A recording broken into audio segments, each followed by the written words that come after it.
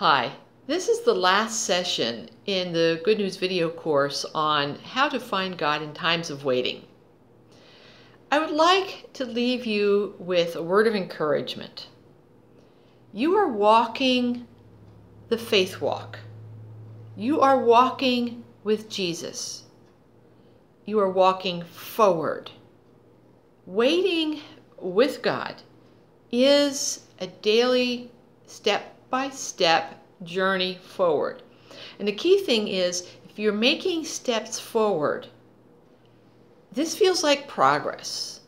The progress you make in your own life is where to put your focus.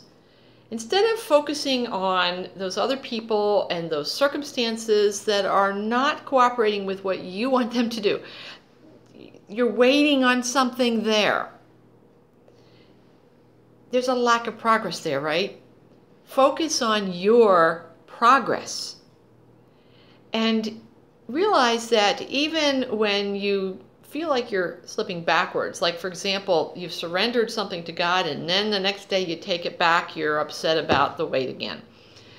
The moment you realize that you really don't want to be upset about it, that you need to let go and surrender to God. You need to get into the prayer life that you've been developing, or whatever it is that you are realizing that, hey, I need to get back to that. Even that is a step forward. We don't step back very long if we are walking with Jesus, because he's not going to let us.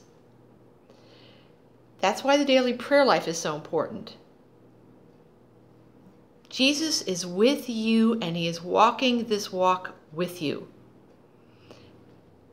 And any setbacks, he's there behind you, pushing you gently with the shepherd's staff, reminding you to get back on the path of surrender, trust, and focusing where your focus needs to be, on God, not what you're waiting for.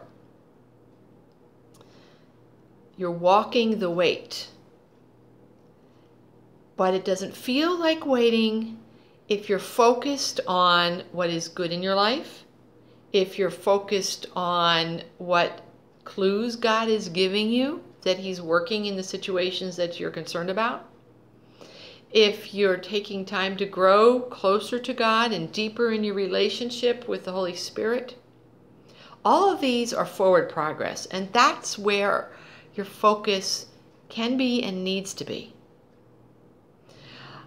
I invite you to go back to the beginning of this course and reflect again on each of the sessions as many times as you need to make all of this become natural and the wait to become comfortable, the wait to become a time of hope and peace and even joy.